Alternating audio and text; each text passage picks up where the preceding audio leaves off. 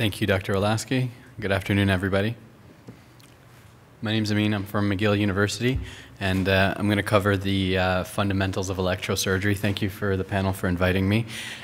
Just a note for those who want to write the exam, the lion's share of what you get tested on is really on the fundamentals of electrosurgery, things, adverse events. Those are really the high-yield topics for you to pay attention to. Is there a laser I can use? Is that one right? Okay, perfect. I have no disclosures.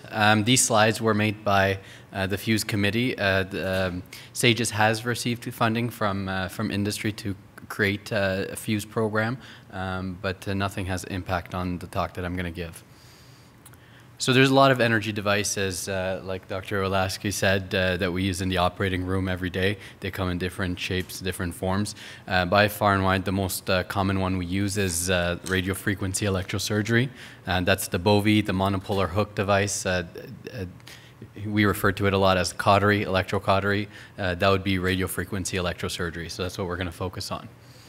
These are the objectives. So how does radiofrequency electrosurgery work? When we take that BOVI pencil, we apply it, we press the button, and we see the magical tissue effect, what actually happens. So radiofrequency electrosurgery is actually the intracellular conversion of basically electromagnetic energy that's converted into kinetic energy inside the cells. And that kinetic energy is then converted through friction to thermal energy. And it's that thermal energy that's then responsible. It manifests itself on the tissues as things like vaporization, tissue desiccation, coagulation, and fulguration, which we're going to cover. Okay? Not cautery. So how does it work? So when we apply a current across the cell, okay, you create a polarity across these cells, a positive and a negative. Okay, and because of that, the positive and negative ions across the cell migrate to their respective locations. But remember, the electrosurgery, radiofrequency electrosurgery, is alternating current, not direct current. So the polarity rapidly switches back and forth. When this type of current is applied to the cell, the alternating polarity causes those ions to rapidly oscillate back and forth inside the cell, including some large proteins. This process results in frictional forces that are responsible for elevating the cellular temperature. So essentially what it does is, because you have big ions like proteins that are negatively charged, they go back and forth. This occurs at hundreds of thousands of times per second. Okay, and that causes friction, and that friction, it creates the heat, the thermal effect, okay?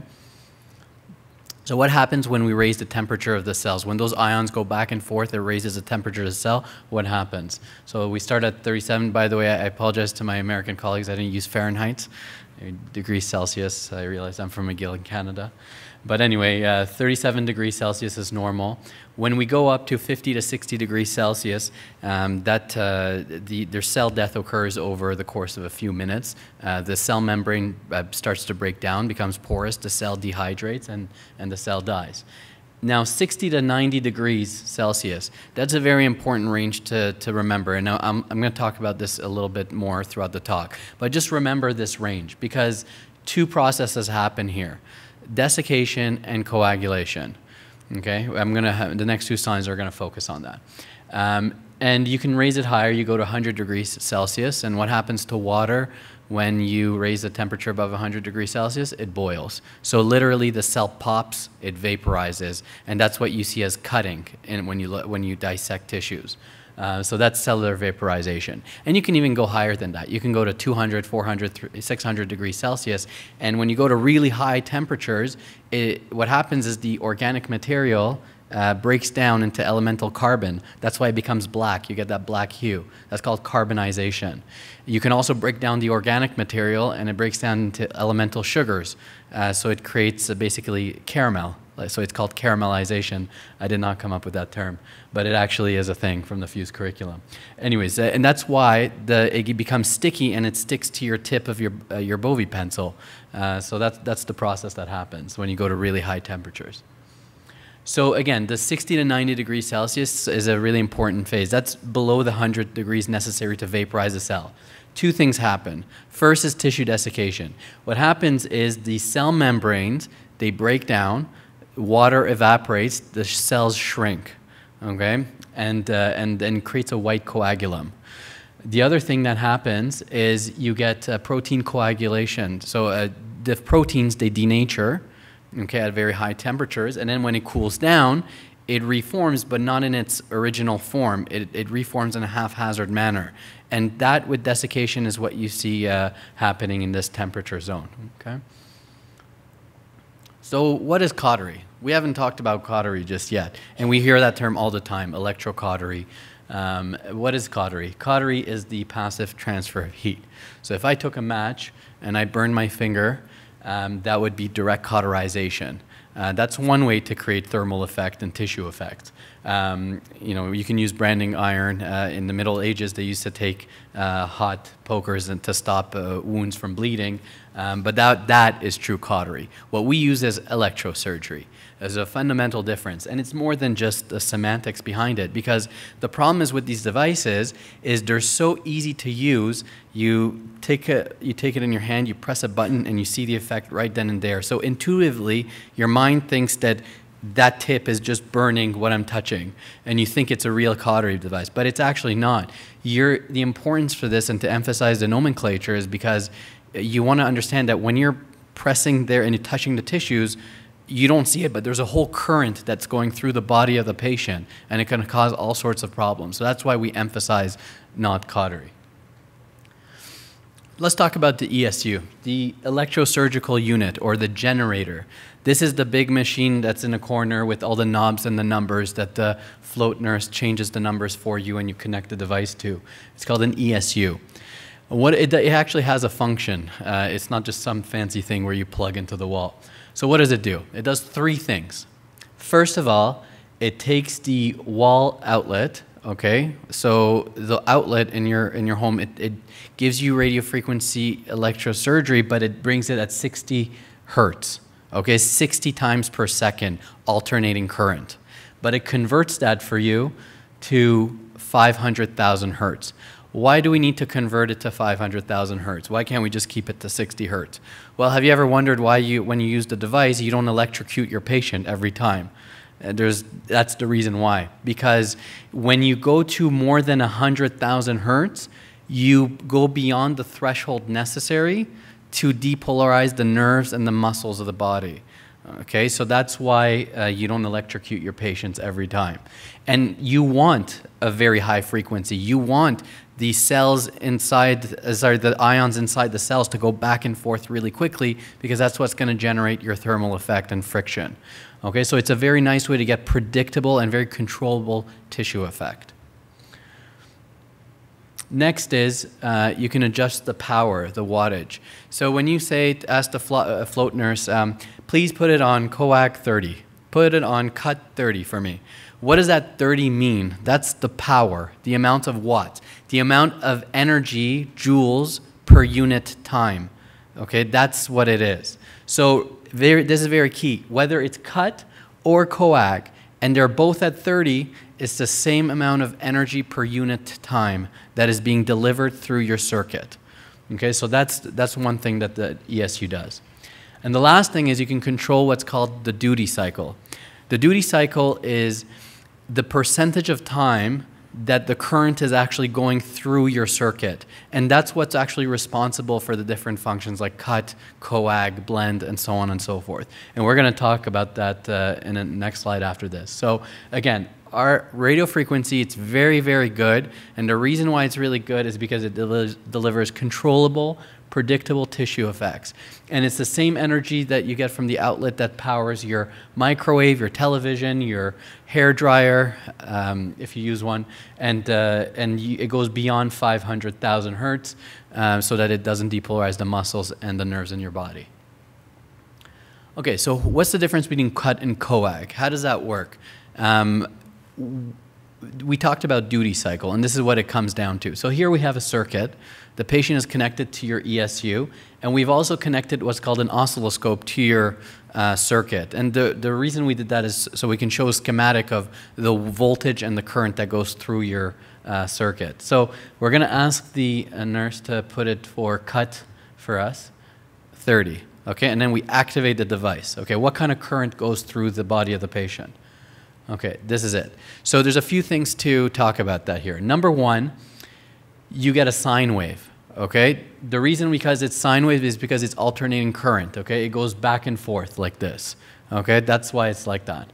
Second thing is, notice that 100% of the time, current is going through the circuit. Okay, it's not interrupted. So that 30 joules of energy per unit time is spread through time. Okay, because it's spread thinly, the amplitude is going to be low. So this is a continuous waveform. So 100% of the time, there's current going through the circuit. 100% of the time, 100% duty cycle. And because of that, it's low voltage, low energy waveform. This is cut. And then let's say we go up to 100 cut and we activate it. We're going to see something similar like this. Again, alternating current, continuous waveform, 100% duty cycle, and a little bit higher voltage than you get when you get 30. Okay?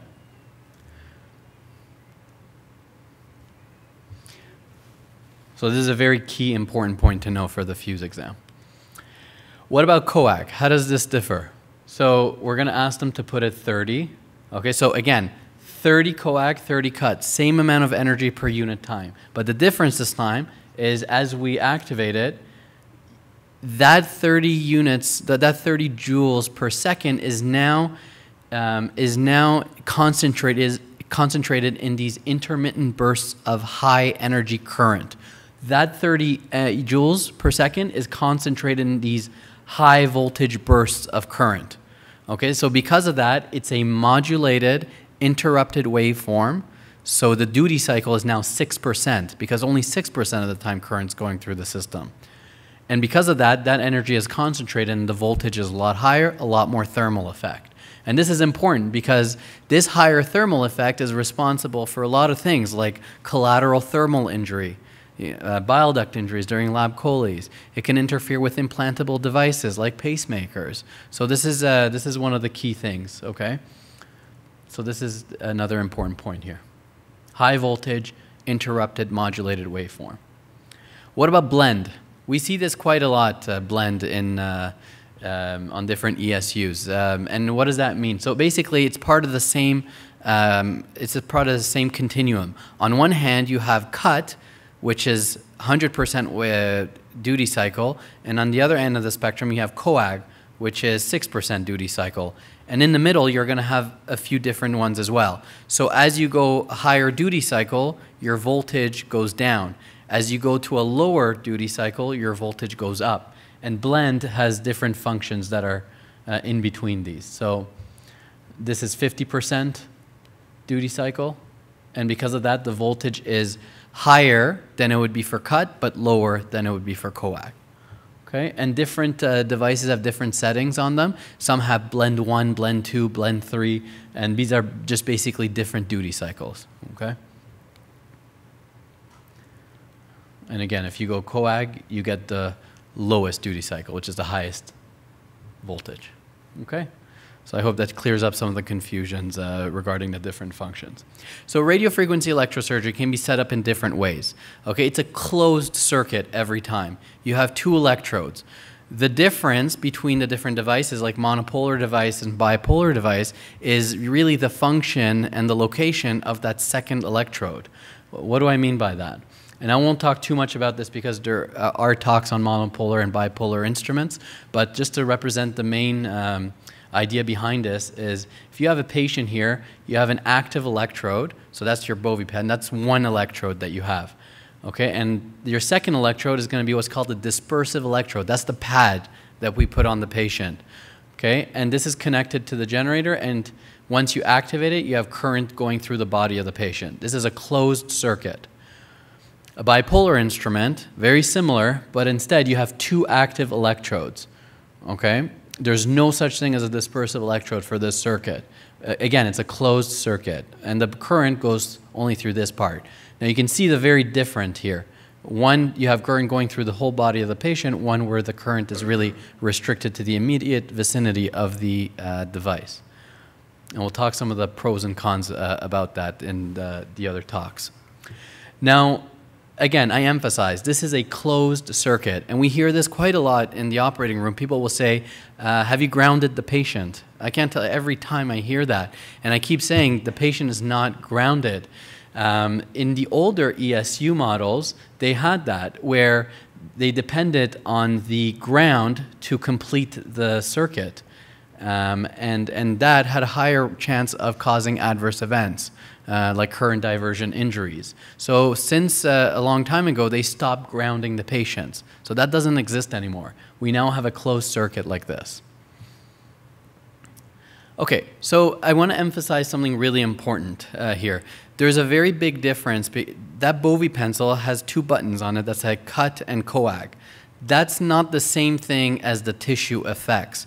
Cutting and coag can happen in a different variety of ways. So when we talk about tissue effects, they can happen regardless of whether you press cut or coag. Those are different things. Okay, and that's part of the nomenclature that's created some confusion. So the different tissue effects that can happen when you press those buttons is you can get vaporization, desiccation, coagulation, and fulguration. So let's talk about these in a bit more detail. Let's talk about vaporization and cutting. So essentially, and this is again, when you press cut, you think that that's for cutting tissue, whereas in fact, we use coag most of the time to do tissue dissection. So you can cut tissue regardless of which way. So there's different types of way you can dissect tissues, and here are some schematics of them. So on one hand, let's say you use cut, okay? You activate the tip, you touch the tissue, the cells, they vaporize because they go above 100 degrees Celsius, and you get a cutting effect. But because cut is a low voltage waveform, the collateral tissue here doesn't experience a rise in temperature, okay? So it stays healthy, okay? On the other hand, if you use coag or a high voltage waveform, you're gonna raise the temperature of that cell higher than 100 degrees Celsius. And so you'll get a cutting effect. However, because it's a high voltage waveform, the collateral tissue that's not going above 100 degrees Celsius will experience that 60 to 90 degrees of heat. And what's going to happen to that? You're going to get desiccation and coagulation. Okay, so you're going to get more of a charring effect when you do that. So now a lot of questions are, well, should I be using cut all the time? No, that's not the answer. The answer is use the best energy setting for what you're doing right then and there.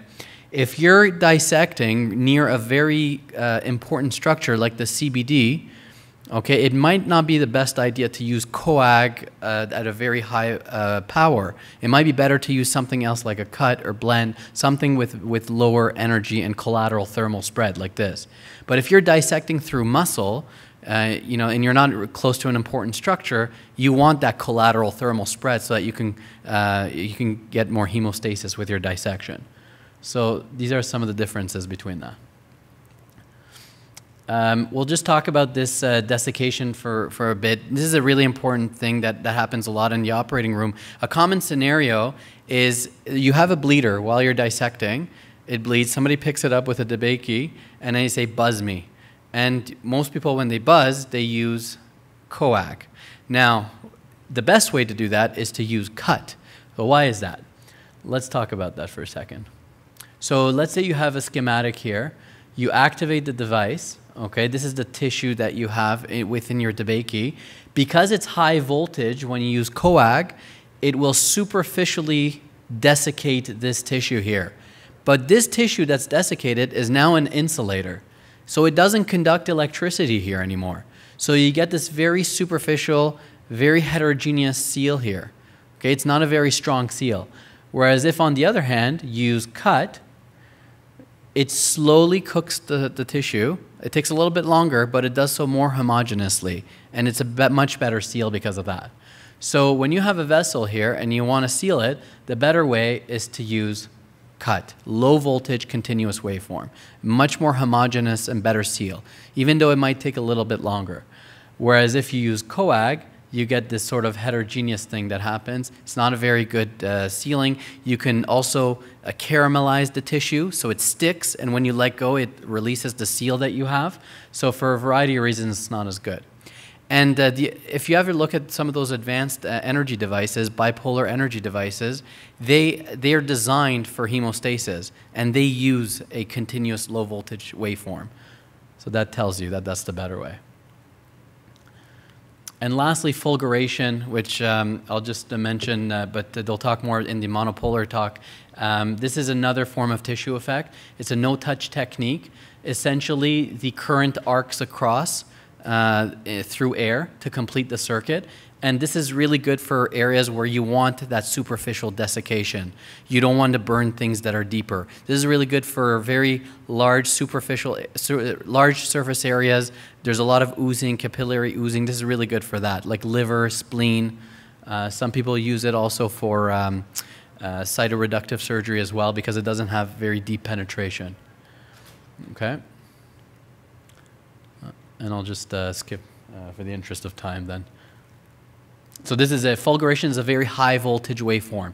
It has to arc across the air, so you need high voltage, just like lightning. Okay. And I'll skip over this as well. Okay, thank you very much.